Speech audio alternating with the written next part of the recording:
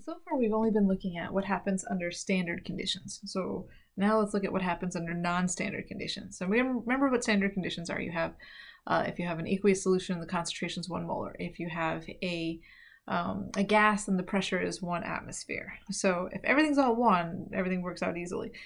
If it's not 1, then you're going to have to calculate a Q. So remember how we find Q? Q is like products over reactants raised to the stoichiometric coefficient. So we looked at Q in chapter 15. Very similar to K. There's only one K. There's an infinite number of Qs.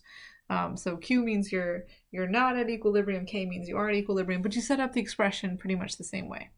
So let's go back to chapter 19 for a second and look at this equation. So you had delta G is delta G naught plus RT ln of Q. And now we remember that this next part, we remember that, that delta G is equal to negative NFE. So all we're doing here is substituting delta G as that. So I have negative NFE is equal to negative NF E naught. So this is under non-standard conditions. These are under standard conditions. Plus RT ln of Q. So I'm just deriving this equation. If you're not into equation derivations, and don't worry about this. I'm not going to ask you to do it. Divide by negative NF. But it's nice to know where these things come from. Negative NF divided by negative NF. So you end up with E, and that's really E cell is our E naught cell. Minus RT over NF natural log of Q. Now, if you're looking at that going, it's not quite, we're not quite there yet. But R is a constant. T is, if you're at 298, that's a constant. F is a constant. N is going to change depending on the reaction. But you have all constants right here. And then there's a quick conversion to go from natural log to the log of base 10. And that's just like another number that you can factor in there. So if I replace all of those with a magic number, I get E cell equals E naught cell minus 0.0592 over N times the log of Q. So the 0.0592 came from R, which is what, 8.3145, T is 298, and F is 9645. So when you put all of that in together, and then you do the simple conversion from the natural log to the log base 10, you get this magic number of 0.0592. So that's what we're going to use, this equation. It's called the Nernst equation. And we're going to use that whenever we have non-standard conditions. And you'll know that you have non-standard conditions when they give you concentrations and they're not 1. Like in this next problem, they say, calculate the cell potential generated by a voltaic cell in which this is the reaction. And then they tell you these are the concentrations. So this is not 1. This one is 1. This is 1. This is not 1. So we're not everybody's under standard conditions. So we're going to have to calculate a Q based on this reaction. And remember, when you calculate a Q, you don't have to worry about solids or liquids. Remember how solids and liquids didn't go in the equilibrium constant expression? They're not going to go in your Q expression either. So this problem it's a little bit intense. We're going to use this equation. Let me write down the equation so you can see all the pieces that we need. We're trying to find E cell, and that's equal to E naught cell minus 0.0592, that's just a magic number, over N times the log of Q. So we need to find E naught cell, which we know how to do that, right? We can take this reaction, split it up into half reactions, figure out who's being oxidized, who's being reduced, look up those values in the table, calculate E cell. N, once we balance this reaction, we know how many electrons are being gained, how many electrons are being lost. We can find N. And then Q, the Q expression is just the products over the reactants raised to their stoichiometric coefficients. Ignore the solids and the liquids and the gases. So let's find E cell first, or E naught cell, using the table. So if you look at this and you're like, oh, what the hell? There's so many pieces. Find the 6I minus and 3I2. Those probably go together. If you don't know where to start, just ignore the H pluses and the waters because we add those in later. But I have here 6I minus and 3I2. So I have, minus 6 on this side. So I need to add 6 electrons over here to balance out the charge. So right away from that, I know that this guy is what? He's losing electrons. He's being oxidized. That's my anode. And everything else is probably in the cathode. Cr2O7, 2 minus, 14 H pluses, 2 Cr. So this is, it was already balanced for you. You just need to know really, you had to split it up to figure out who was the anode, who was the cathode, and how many electrons were being transferred. And let's just double check that, right? So we had 2 chromiums plus 3. So we have plus 6 charge on this side. And then over here I have plus 14, minus 2 is a plus 12 charge. So I'm going to add my 6 electrons over here. So I know that N is going to be 6. So right away I already found N. That's great.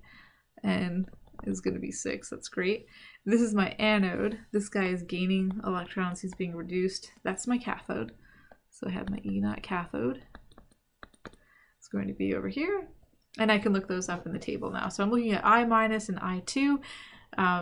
Let's go to our table. Maybe. I minus and I2. Where are you? There's I2 and I minus. Now notice I had like a 3 and a 6 over there before. It doesn't matter. I don't have to change this number. Just pull it out. I'm looking for the I2 and the I minus. I don't care about the coefficients. So 0.54 for that guy. And then our other reaction was up here. It's 1.33. Have all those guys. Okay. So our anode is 0.54.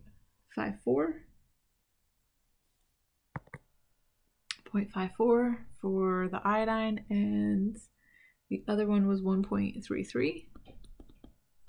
So we can find our E naught cell, which is the really first step here. Cathode minus anode, 1.33 minus 0.54. So far this isn't really new. We've done this before.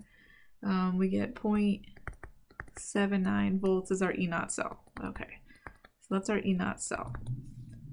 So we need to know that. We need to know the number of moles of electrons being transferred. So far we have our E naught cell, we have our N. Now we have to work on our Q. So this is the new part that we're adding. We're under non-standard conditions, so we have to set up our Q expression. Products over reactants raised to the stoichiometric coefficients.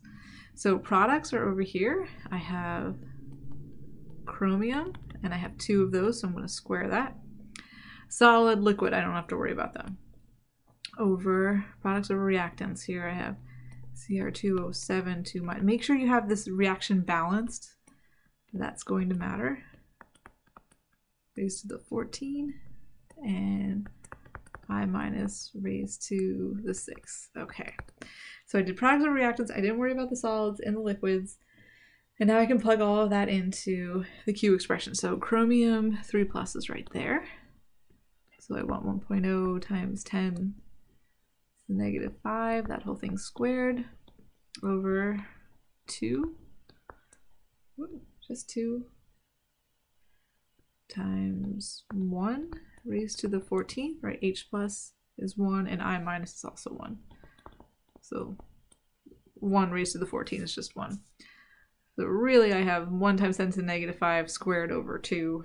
So my Q ends up being 5 times 10 to the negative 11. And now I can plug all of that into this equation. So now I have Q, have everything I need. Whoop. Scroll up a little bit. Plug all that in. So I have my E naught cell, which was 0.79 minus 0.0592 over N, which is 6, times the log of Q, 5 times 10 to the negative 11.